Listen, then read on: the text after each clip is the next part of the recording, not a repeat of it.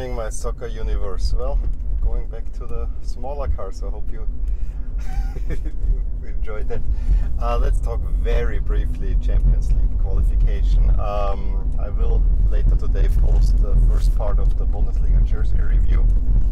But for now, Champions League qualification. There were 3 games yesterday with varying degrees of excitement. I think the least exciting was the Krasnodar Olympiacos, because Olympiacos already had a 4-0 advantage from the first leg. Something it still does not quite compute to me, to be honest, simply for the fact that Krasnodar eliminated Porto. And I know Porto is not the greatest team this season, although the way they played against Benfica, but you know, they also lost a few players. It still does not compute. I mean, Porto going with a 1-0 advantage from the first leg away from home into this game, into the game against Porto, and then being up 3-0 within 30 minutes or something like that. Beggars belief, and then you lose 4-0 to Olympiacos.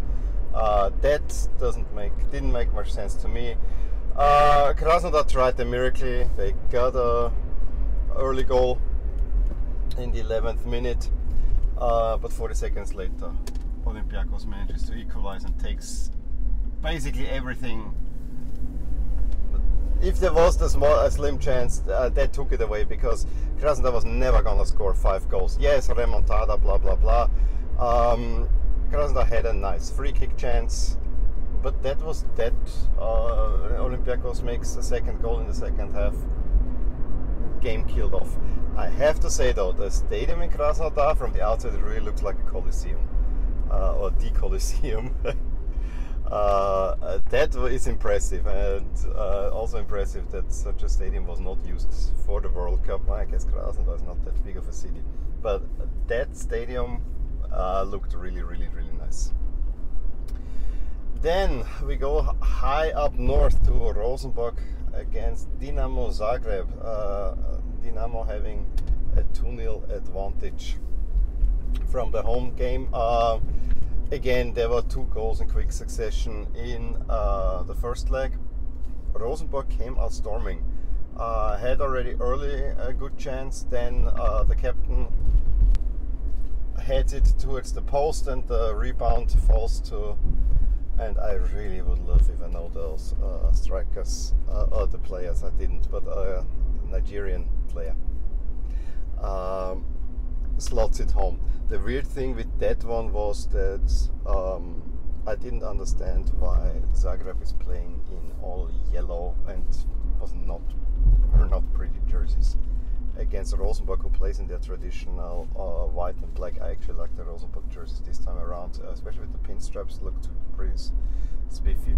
Rosenborg had chances. It was a really tight one, most notably a free kick just before the half hit the post, and that could well have gone in. I mean, that was just a matter of inches, and if it's 2-0, you know, I think Dinamo could have fallen. However, with probably the goal of the evening, Dinamo gets the equalizer and kills off the tie. Rosenborg kept trying, but there was no way that Dinamo made it through. So we have the Croatian champions after a year of absence, year or 2 years, for sure a year. But they were sort of Champions League regulars. Well, they're back in the Champions League, where in a way you want to see them. It would have been nice to see Rosenborg again, but no. I think their big time is over, and you know, in these modern times, it is really hard for teams like Rosenborg to make it all the way to Champions League. It's already pretty remarkable that they made it that far. And then the big one, or basically the one that really had not, where it was really tight, was between Red Star Belgrade or Crvena Zvezda. Although my wife yesterday confused me completely, said Crvena Zvezda. I know in Bulgarian it's red is Červen. So I was assuming that in Serbian it's the same. Maybe I'm wrong. I still want to say Crvena Zvezda. I didn't follow up on it. I was too tired to start.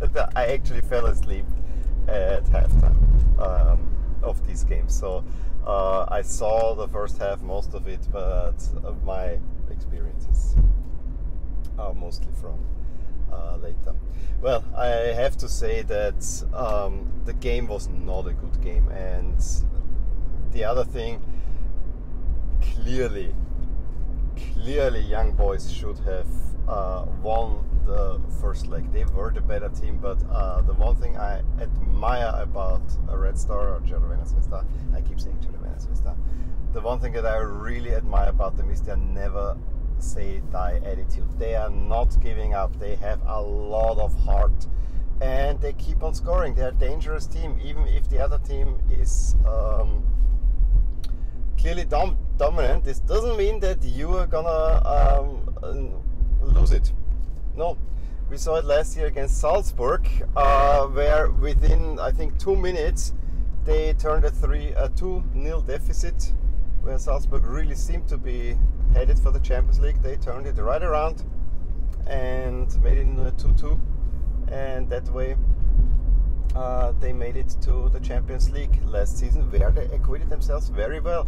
They beat Liverpool, the eventual champions.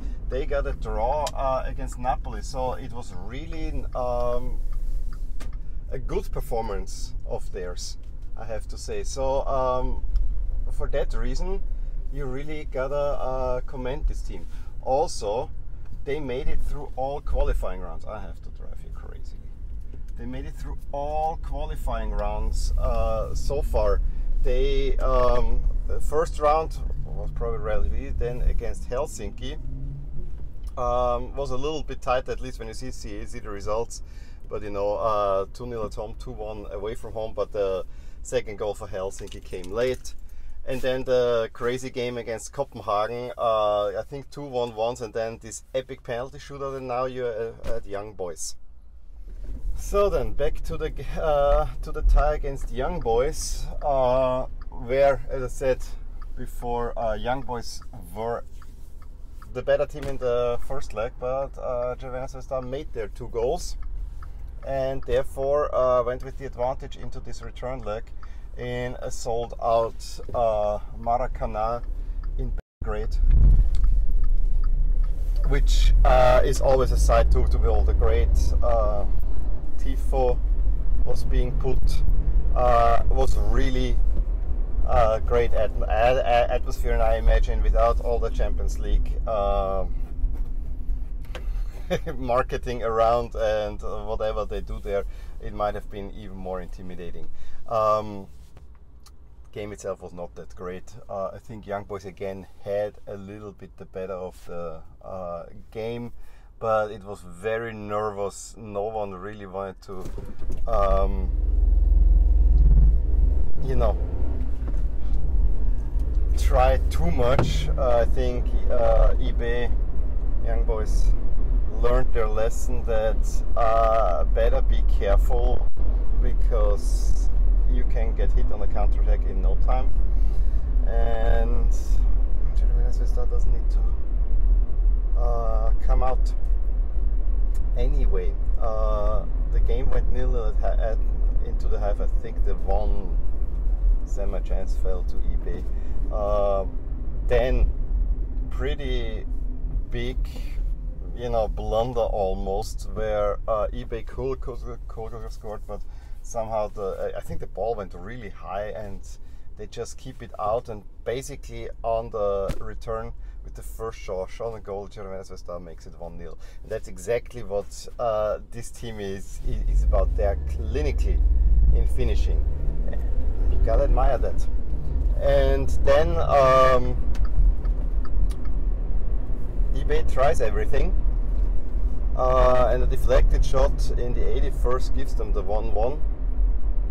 However, it was not enough. They had another chance where the goalkeeper really pulled it out. They had Star had someone sent off, but they are back for the second time in a row in the Champions League. And I have to say, despite my sympathies for eBay, there is a big fan friendship between eBay and LASK.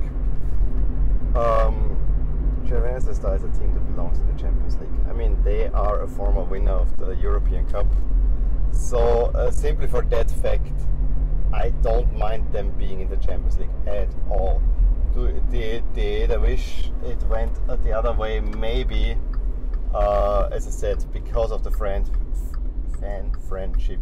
However, I also have to clearly say that when it comes between Austria and Switzerland, it's also not such a clear-cut thing. At least I'm, as an Austrian, I'm a little bit envious of the Swiss and their sporting success. But hey, we have another Balkan team moving on into the Champions League, which is something I actually really enjoy. It has to be said. And yeah, we're gonna get 3 more games tonight, and there's, for me, the big one, Club Brugge against LASK. Cannot wait. I know LASK lost the first game at home to Bruges, but I really think they have a chance. I really think they do. If they play like they played this weekend, if they take their chances that they already had against Bruges, I think there's a chance. It's a slim chance, but there's a chance. So I'm all excited about that one, gotta say. Anyway, give me a thumbs up if you enjoyed this video. Let me know in the comments below what you thought about the games yesterday and about the upcoming games today. Subscribe to my channel, and I will talk to you soon. Bye. Hey there, I really hope you enjoyed this video, and if you did, here are some videos or playlists that you might enjoy too. Also, please consider subscribing to my channel, as it will keep you updated with all things that are rotating in my soccer universe. And with that, I'm gonna wish you a wonderful day. Bye.